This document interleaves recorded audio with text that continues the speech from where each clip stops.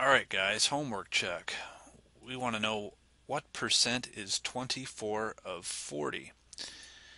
To solve this, we set up a proportion. 24 over 40 is equal to some unknown percent, call it n, over 100. If we can solve that proportion, we can solve this problem. The technique we use is called cross multiplying and dividing. If we take this 40 times that n and rewrite this as 40n equals 100 times 24, or 2400, we can solve the rest of it. Take both sides divided by 40, which cancels this 40, 2400 divided by 40, if you need a calculator. We get n equaling 60. 24 is 60% of 40. As you scan down through the homework problems, I've shown the work on the next three that you see.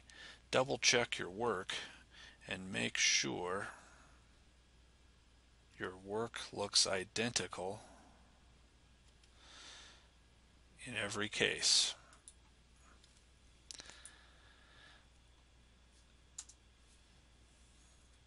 Take a minute to do that.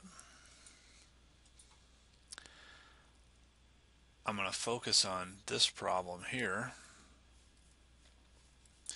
220 is 25% of what number? So this one's a little bit different.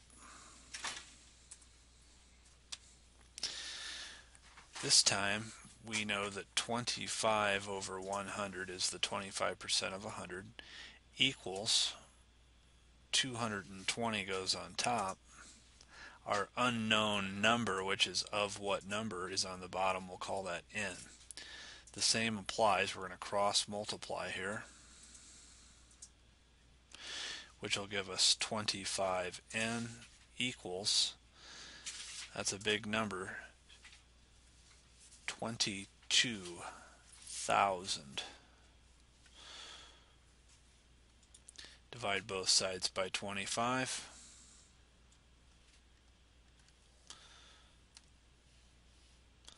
22,000 divided by 25. N in this case equals 880. Scan back through the problems.